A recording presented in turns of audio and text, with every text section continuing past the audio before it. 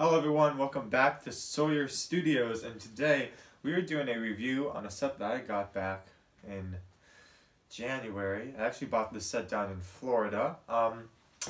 But yeah, I'm doing a review on the Bookshop that came out this year. I was super excited for this set to come out. This was just an amazing looking module build. I usually don't get module buildings, but this one was just, I don't know, this was different. It had just such a cool, the bookstore and then like the nice bay window and the nice little house and just everything about it was so adorable, and I had to get it. Just a quick backstory on this set. Apparently LEGO sets do not count as carry-ons, they just count as items on a plane. I was able to bring this back in the LEGO bag. Like, it wasn't, like, I was able to take that on plus a bag. I don't know. Fun fact. So I was actually, when I bought this set down in Florida, I was on Corral tour with the Roberts Corral, and I was like, how am I going to get this back? And I was like, well, there's got to be a way, because I bought it, and, like, I'm like, people buy stuff all the time and take it on planes, so, like, I got it back here, and I built it, and let me tell you, this is pretty awesome. This module building is pretty much broken up into two different buildings. The bookstore and then just the regular house. This has 2,504 pieces. I want to say this was retail. The retails were only $200. I think it was just $200. It might have been $250. I don't really remember. Set number 10270, and it's for ages 16 and up. It is an expert set. Not quite sure if I'd call this expert. Like, it was, I think 16 and up is the proper price range. Not price range, but age range to give this set. Lots of detailing, really cool stuff to look into. So let's get into the set. But first, let's get into the minifigures.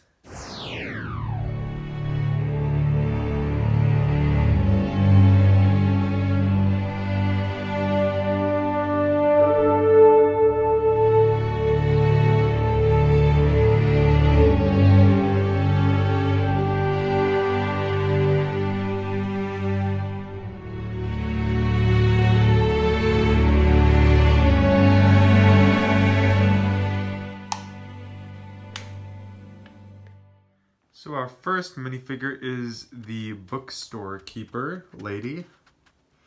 She has a pretty crazy look to her with a massive amount of hair. I think they're implying that she's single because there's another character or minifigure in this set that I'll get to in a moment.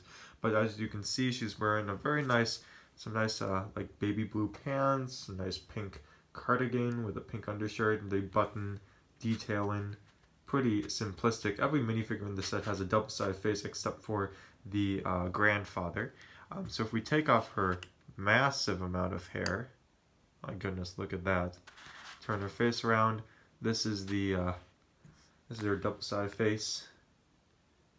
I think she's sleeping. I think that's her sleeping face because she comes with a bed. So I'm assuming if you want to just lay her down in the bed and have her pretend to be sleeping and all that, you can do that with that face. So the reason why I think she's single is because this guy comes in the set and he has flowers, and I think that he even tells in the instruction booklets to like set them up in the back, getting on like a coffee date or something. He has a nice little tan tie with some very snazzy suspenders with a red shirt, some nice clay brown pants.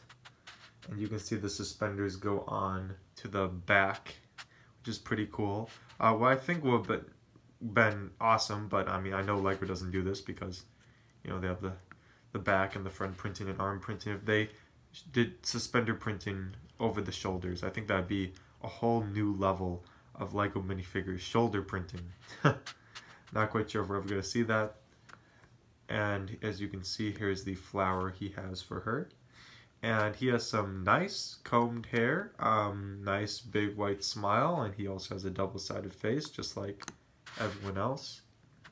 And this is sort of just like a nice little smirk smile that he's got going on. Here is the grandfather, and he does not come with a double-sided face.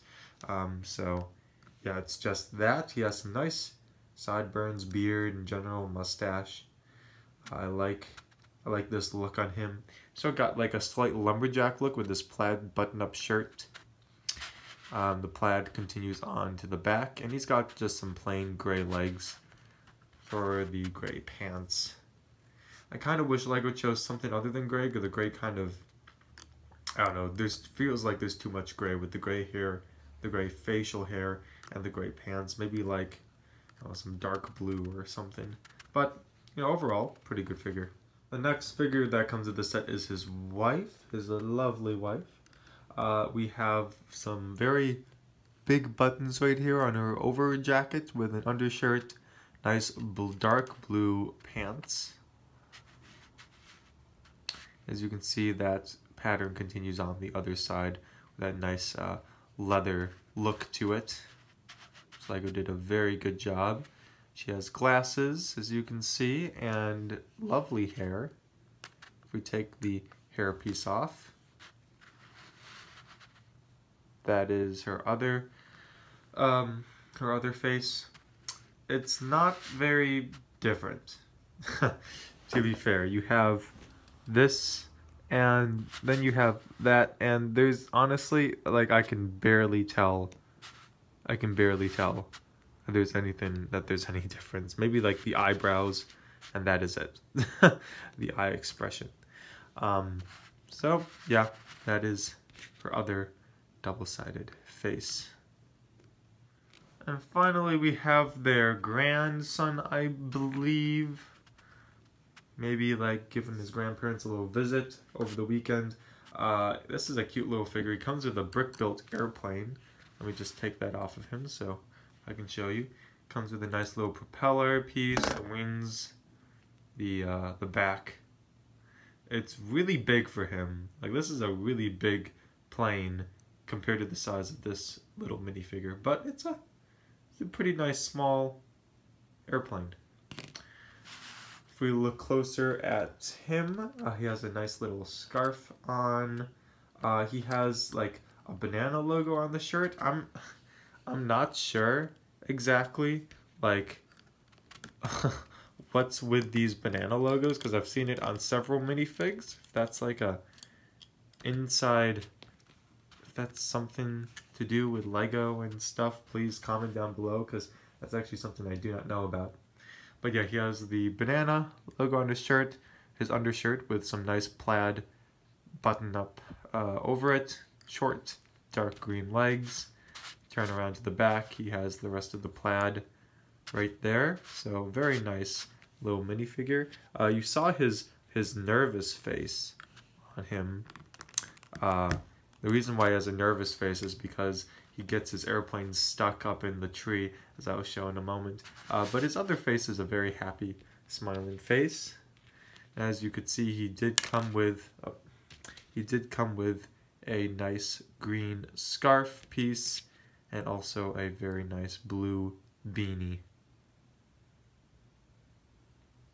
So let's break these two buildings apart so we can really see them separately. So as you can see, they're connected by these below. So pretty simple, pretty much like every modular building. They have that on either side so that you can connect them to your other modular buildings as well. Let's take a look at the bookstore first. First of all, I have this lovely ladder that technically goes with this set, so I'll leave that over here for now. We have this great birch tree using these different Technic designs right here, which I think look amazing. These green and orange and yellow leaves really spruce up the place. I get this nice little bluebird's nest up here with a cute bird that is adorable. They actually use hot dog pieces for the fencing right here, which I think that is amazing. Let me give a close-up.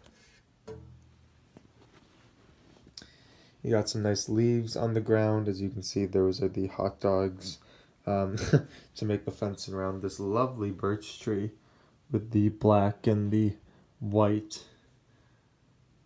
Very cool.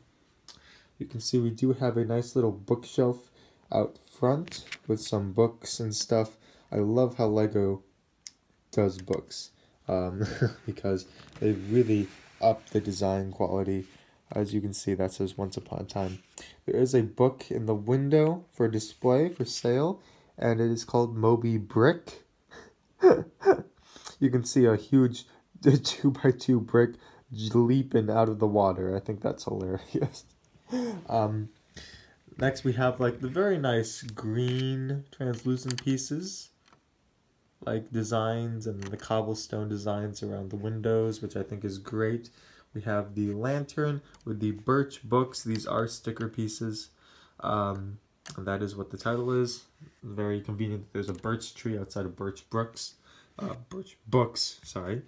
We have the lovely windows, and then even more windows. And just the overall aesthetic of the building is very, very lovely. So let's go top down so we can take this top part off. We take this off. This actually comes apart in 2 separate pieces if you wish, which I probably should have done that first. So you can take just the back off to reveal the back of the building. And you have this lovely bed for your bookstore lady, the pillow, the headrest, the blankets. You can put her feet right there and she can lay down and sleep. You can see the nice green felt wooden stairs going down that way. And then over here, which I think is one of the best selling points of this set, is that you get a small little chameleon. And let me take him out of his cage, or just pick up the cage and show you. Look how absolutely adorable that is. That is like the cutest LEGO animal I have ever laid my eyes on. And that is honestly one of the biggest reasons I got this set, was just for this little chameleon dude. He is so freaking adorable. Anyway, so yep, he can go right there, right by the bedside. Put this piece back on, and then we can take off the, oh, 1 second. Okay, sometimes the chameleon, let me see, probably, there we go. You can't place the chameleon too close to the edge or else this top won't go on. There we go. Now let's take off the entire top. We get to the 2nd floor. As you can see, you have these stairs that continue down to this floor. Down here you have the lovely grandfather clock. You even have the little weight that goes back and forth. You have a nice coffee mug on this table. You have this lovely lamp with a nice green rug and a Lazy Boy recliner. And this actually reclines, as you can see. This can go in the upright position, or you can put it back in that position. So that works lovely. We do have a door that leads to the outside. And as you can see, there are 2 lovely seats right here and a coffee mug on the table, so that your bookstore lady and guy in the suspenders can have a little date on that porch area. You also have a nice window going by the stairs right here that can also open. If we continue around this, you can see stairs going even further down into the store. So let's take off this next level. And here are the stairs. There's a small little bookshelf right here on the top with a nice little balcony in the bookstore, and you can even take this part off. This disconnects very easily. And there you have it, the rest of the stairs, and then you have a shelf of books right there.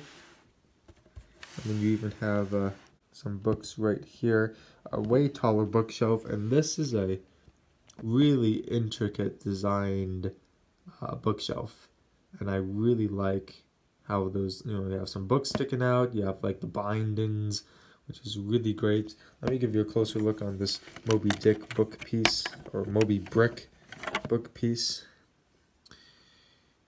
There you are.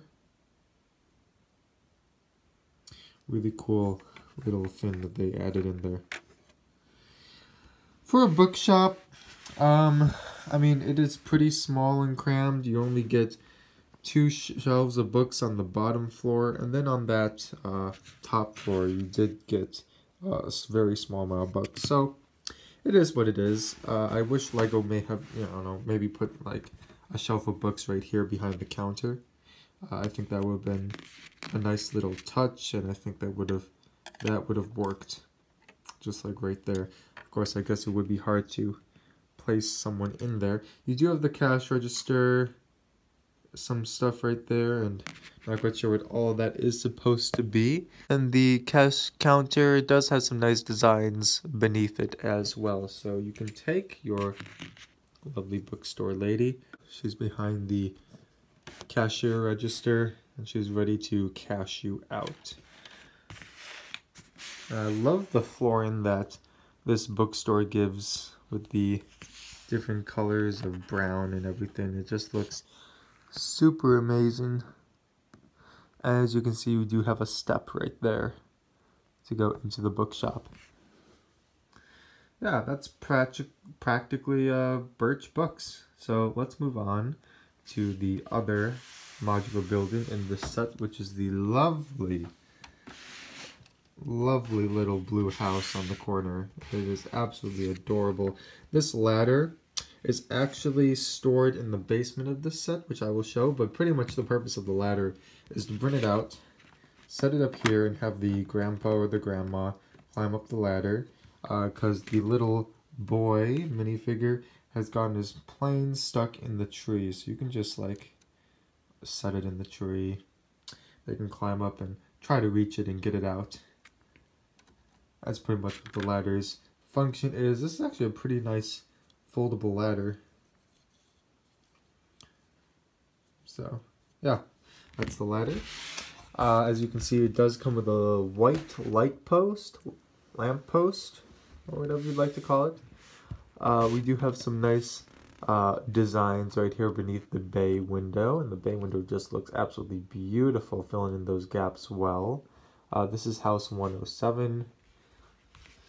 And we have some very nice fancy railings going up these lovely steps right here with some nice flowers and the flower bed out front.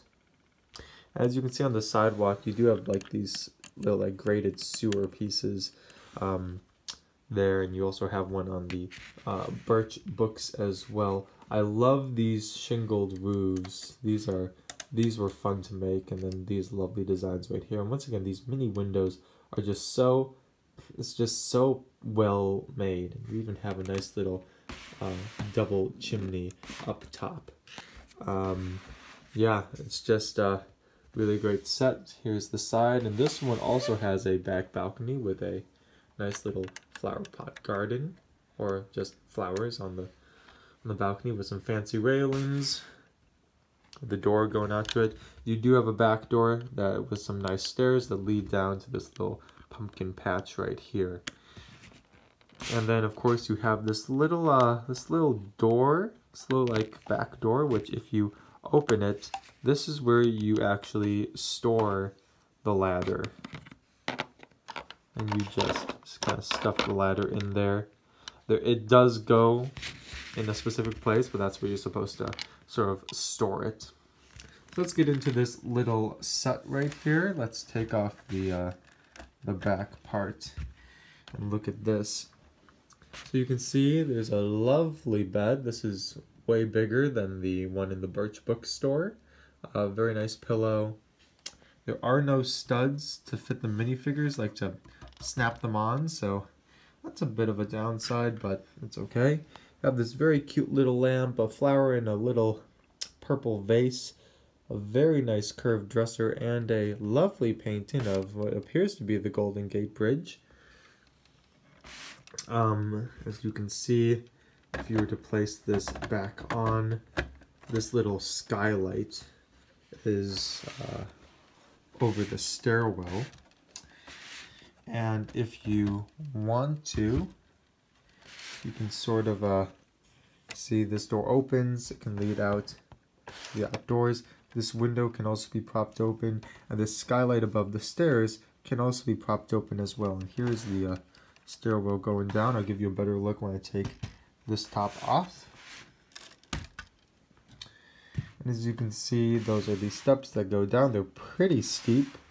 They take a sharp turn.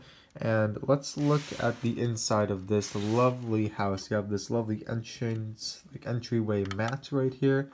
When the door opens, you are able to keep an umbrella and a hat on these hooks. And I love how they have the umbrella. It's hanging between two of those ball bearings, so it's actually not on a hook. You can just easily take it off, and then you can easily just put it back on, and it just stays.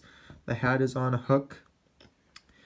You have this lovely little pot of tea and teacups with some Lego newspaper here on the table.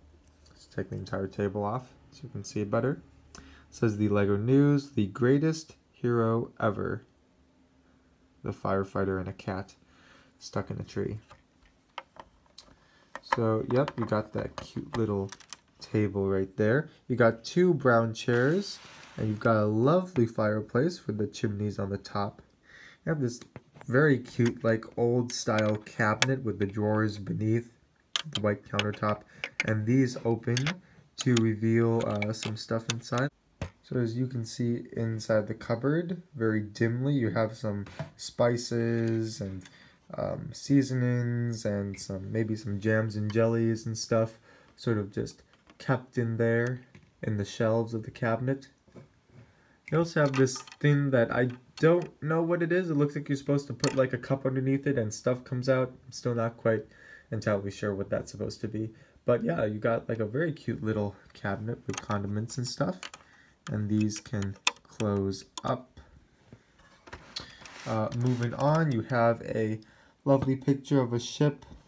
You have a very nice couch seat right by the bay window so that you can sit and look out, which is very lovely.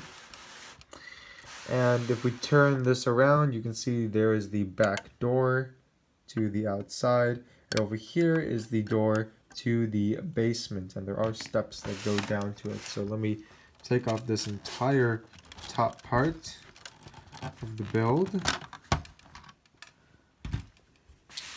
And here are the steps that go down into the basement. Now, when you open up this, when you open up that back door to store the ladder, you're really supposed to put the ladder on that single stud right over there so that it's just sitting right there. So those are the steps. It has holes in it because those are what basement steps usually are. You have like a bag or something on this little bench down here, some shears for the flowers out front so that you can garden. I have a little mouse trap. It took me so long to figure out what the heck this is, and then I'm like, oh, this is a wedge of cheese, this is a mouse trap. I guess technically it's not set. This would be probably, yeah, there we go. So comes a mouse trap.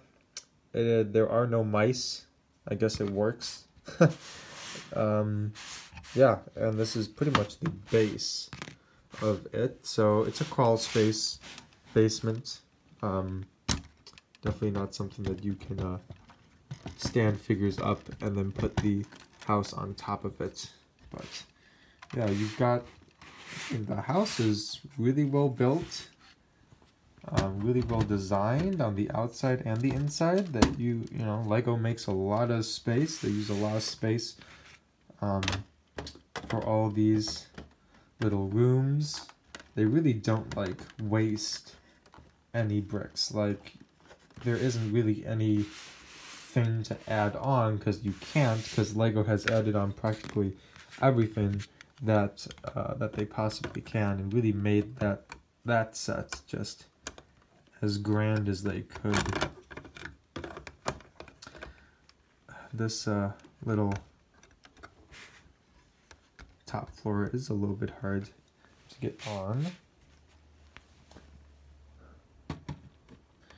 And then that goes on top like so. Then you have the lovely top that goes on. And there you are. The bookshop and the little blue house on the corner. So how would I rank this set on the Sawyer Studios LEGO tier system? I think I will rank this set arm printing. This set is just, this was so fun. This isn't my favorite modular build, but it's pretty darn close. Like the just amount of, I don't know, I haven't gotten a lot of modular buildings, but I can tell by this set and the design and the architecture and the intricate detailing that it includes, I can tell this is one of LEGO's best modular buildings. Like, it came out this year. LEGO has been upping their game in practically in every single series that they are doing. Maybe everything but Marvel. But other than that, this is just so well made. The look of it is great. The only gripes I truly have is that back here it looks awful. Like, I would have preferred something more than just a little garden. Maybe, I don't know, a tree back here or something. Like, this green platform looks very bland. But everything else, like the front of it, the inside of the bookstore, the birch tree out front, the lamppost, the paintings inside, even the small little cabinet which looks amazing, and the recliner, and most importantly that little chameleon. Just absolutely amazing set, and yeah, it just gives me the feeling of arm printing. That much joy. Alright everyone, thank you so much for watching. Please like, comment, and subscribe down below. Click that bell icon if that bell icon is not on so you can get notified when I post new content. Or you can join the Discord server, and you can also get connected into the Sawyer Studios community. And you can also see when I'm doing live streams. I post updates there, and I also post new uploads in the Discord server chat. So you can also tune in to all of those. Comment down below what your favorite modular building is. As I said before, I don't have a lot, so I'd like to know what your thoughts on modular buildings are. But this I totally suggest getting this. Yeah, it's still, LEGO stores are still selling it. It's not going to retire anytime soon, but I don't know. I think this is a great display piece. I think this is just a beautiful way to start a modular city if you wish. As you can see on the back of the box, which is pretty cool. On the back they suggest put it with the lovely diner set, and you also have the gas station set right here. So I don't know, maybe my next LEGO series collections will be modular buildings, and creating my own little city, and maybe making some modular building mocks of my own. Alright everyone, thank you so much for watching. This is Sawyer Studios. I'll see you all in the next video.